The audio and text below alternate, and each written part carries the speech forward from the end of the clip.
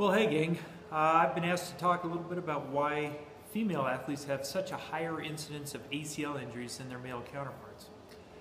Today I thought we'd just talk a little bit about some of the anatomical reasons about why this may occur.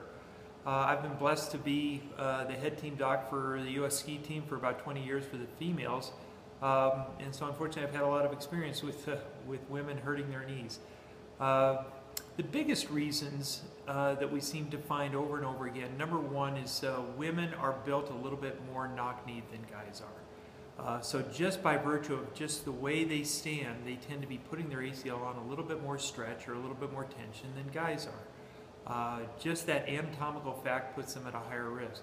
The second thing that happens, inside the knee there's a little notch where the ACL runs. That seems to be a little bit narrower in women than in guys, and that seems to pinch or crimp the ACL and put it at risk once it's on tension and they fall or land or twist.